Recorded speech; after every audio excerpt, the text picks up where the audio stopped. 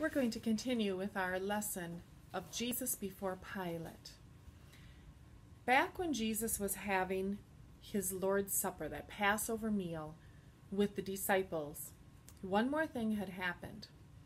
Jesus told his disciples, "You are going to betray me." We talked about that. And Jesus had said to Peter, before the rooster crows 2 times, you are going to deny me 3 times. You are going to say 3 times you don't know me. And Peter said, "Lord, I would never do that. I'll never leave you." Well, when the enemies took Jesus out of the Garden of Gethsemane, the disciples ran.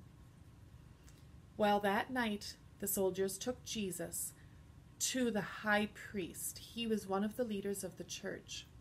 And he had a fancy place where he was working, or it was kind of like his home, I suppose, or his office. And Peter was out in the courtyard. He was out in the yard, and there were a lot of people there because this was a big deal. And they all wanted to know what was going on. And it must have been a little bit cool because they started a fire to try to stay a little bit warm.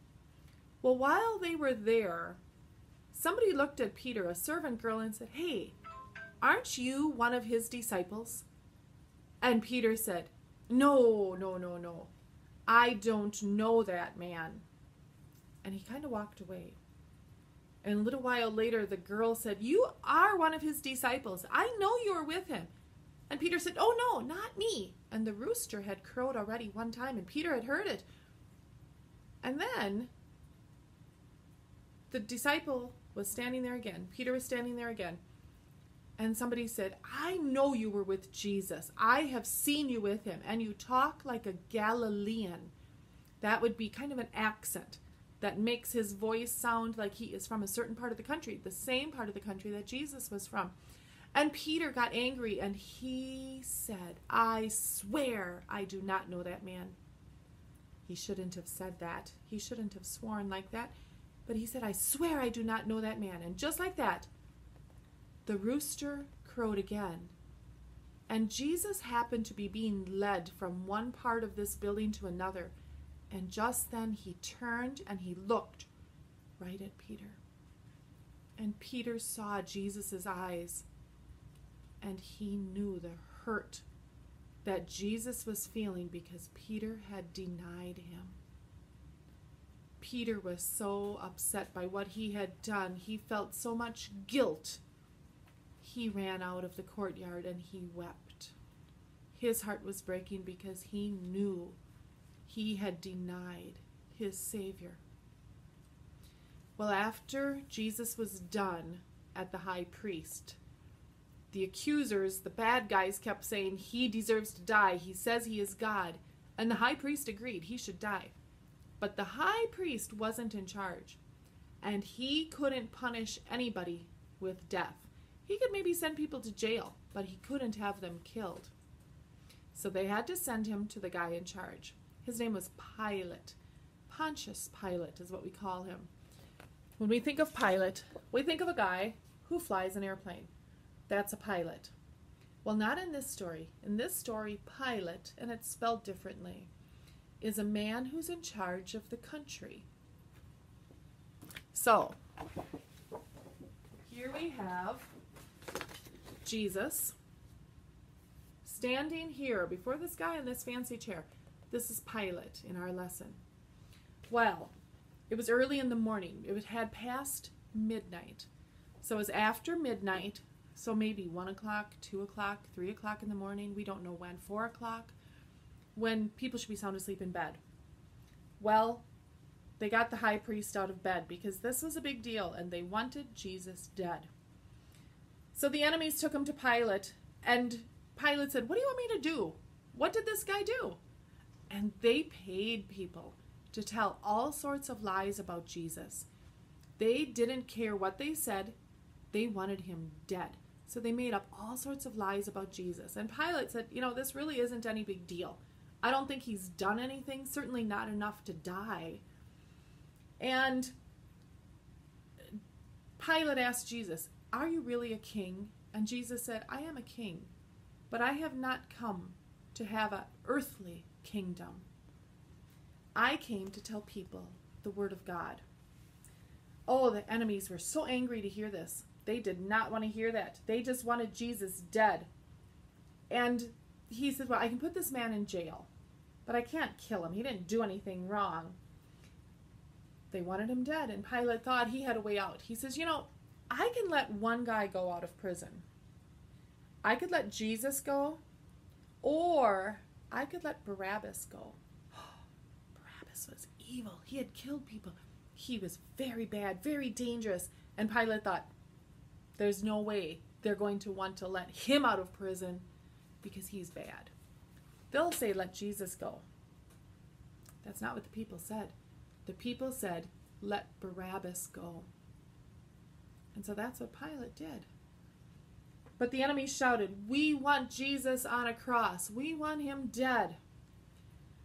Pilate didn't know what to do, so he told his soldiers, beat him up. Beat him up. They put a crown of thorns on his head. They pressed those thorns into his scalp. They tied his hands. They beat him with a whip that had pieces of metal and glass attached to it. It ripped his back to shreds when they hit him with that whip. And then Jesus took him back to the Pilate took Jesus back to the people and said, look at him. Look at him. And the people didn't feel sorry for Jesus. They said, crucify him. Put him on a cross and kill him. They just wanted him dead. Pilate said, I can't find out anything he's done wrong. And the people said, he says he is God. And that made Pilate really afraid. And he said, I don't want to kill this man. And they said, if you don't, we're going to get you in trouble. Well, Pilate, he had it pretty good. He did not want to lose his job. So he finally said, fine, you take him away and crucify him. But he did this. He had a bowl of water brought out, and he washed his hands, and he said, I'm showing you. I am washing this man's blood off of my hands. If you want him dead, it's going to be your fault, not mine. Pilate didn't want anything to do with killing Jesus because now he was a little afraid. If Jesus was saying he was God, Pilate was a little bit afraid of that. And he should be, shouldn't he? So they took Jesus and they were going to crucify him. So let's look back once more. So the enemies brought Jesus to Pilate. Pilate talked to him, and he couldn't find anything that Jesus had done wrong. He said, I don't get it. He's done nothing wrong. He doesn't need to die. Pilate tried to make the people feel sorry for him. He hit him with that whip that had the glass and the metal pieces. And they beat him up, and they made him suffer.